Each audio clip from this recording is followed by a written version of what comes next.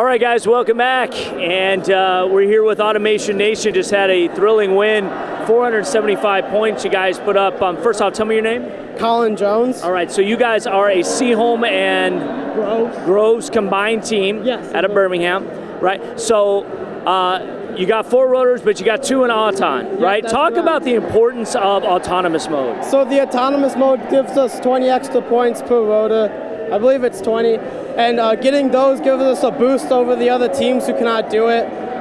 So specifically the Alliance we're playing right now, they are not focusing on it and they are only shooting balls. So doing what we're doing is going to give us more points. Right, it's all about strategy. And how when you guys are getting ready to go and you see who you're playing or whatever, are you guys able to just kind of switch on the fly and do what you need to do? Yeah, definitely. We talk after every match and we decide whether it worked or not and how we need to change our strategy to win.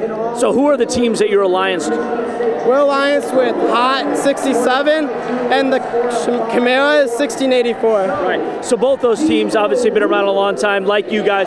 Talk about the importance of having the experience as you move forward here. You got a tiebreaker now to get into the semifinal. Yeah, so experience is really important. You can handle the stress better.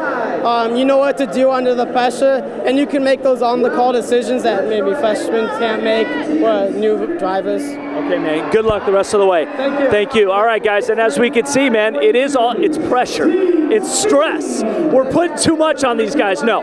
If you really think about it, moving forward, these are the leaders of tomorrow because they can handle so much in such a tense situation as this. Back to you.